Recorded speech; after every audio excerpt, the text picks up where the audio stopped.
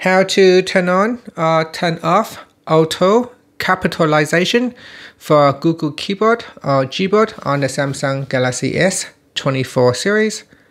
First, tap on the home button to return back to the home screen. Then swipe down at the top to open up quick settings. And in here, tap on the settings icon.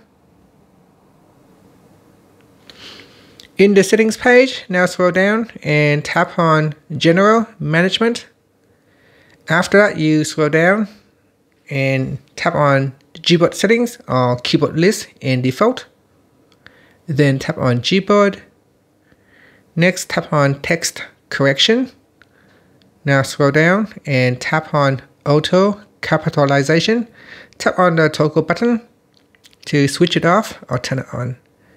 This will capitalize the first word of each sentence while using virtual keyboard. And that's it. After, you can tap on the home button to go back to the home screen. Thank you for watching this video. Please subscribe to my channel for more videos.